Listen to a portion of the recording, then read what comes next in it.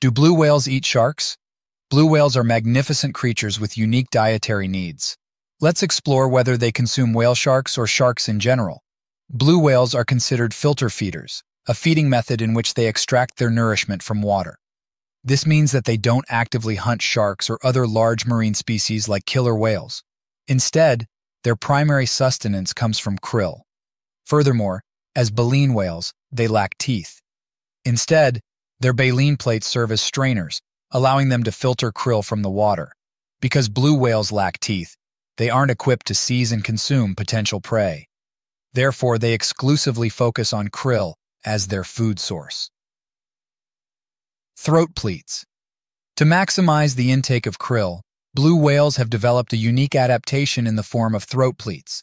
These flexible folds of skin in their throat can expand, creating a sizable pouch capable of holding significant volumes of water. To put this in perspective, more than 100 people could comfortably fit inside a blue whale's mouth. Once the pouch is filled, it takes approximately 1 minute for the whale to filter the water through its baleen and then expel the water. Blue whales employ their tongues to facilitate this process, pushing water through the baleen located on the upper jaw. This specialized feeding method underscores the fact that blue whales do not target larger predators like great white sharks for their meals. The structure of their esophagus is another indicator of their dietary preference, as it is relatively narrow and suited for consuming small marine creatures. Consequently, they lack the ability to chew and swallow large sharks. What do blue whales eat? Blue whales are renowned for their primary diet consisting of small crustaceans like krill. However, they have occasionally been observed consuming sharks, rays, and even smaller fish, such as small tunny or roosterfish. In practice, blue whales prefer smaller fish, typically ingesting up to 4 tons of fish per day. The largest blue whales, though, can take in an astonishing 6 tons of fish within a single day, making them one of the largest fish-eating creatures on the planet. It's important to note that while blue whales generally favor smaller fish, recent reports have indicated a shift in their behavior, particularly in regions where the blue whale population has significantly increased. In some areas, they've been known to attack and consume larger prey, such as sharks. This change in diet has contributed to a rise in their population, particularly in the southern hemisphere, where they are now considered a potential threat to marine ecosystems. For those residing in the southern hemisphere, particularly along the coasts of the Gulf of Mexico and the Pacific Ocean, extra caution is advisable.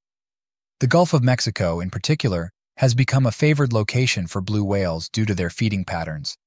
There have been recent incidents of whales breaching the water, posing risks to boats, including capsizing or sinking. Taking precautionary measures, such as ensuring your vessel is strong enough to navigate past a blue whale and promptly contacting the Coast Guard when a whale is spotted in the area, is essential for safety. Furthermore, blue whales' interactions with fisheries present another significant facet of their diet. As most blue whales feed in deep waters, intruding into these regions or discharging firearms can significantly increase the risk of confrontations with these enormous creatures. It's not only fishing gear that poses a threat. Even smaller fisheries can inadvertently harm these majestic animals. Reports have documented fishery vessels intentionally colliding with whales, often leading to severe injuries or fatalities. This disconcerting trend may persist, given that studies indicate a growing impact of human activities on marine animals. While some anticipate an increase in the number of blue whales in the future as the climate stabilizes, it's crucial to acknowledge the potential consequences of human actions. Overfishing, for instance, has precipitated a sharp decline in the populations of pelicans and other pelagic birds in the past decade. Without measures to counteract this declining trend, an imbalance in the marine animal population may occur, with some species disappearing while others proliferate. Thanks for watching this video. For more interesting videos and information, keep watching Z Facts.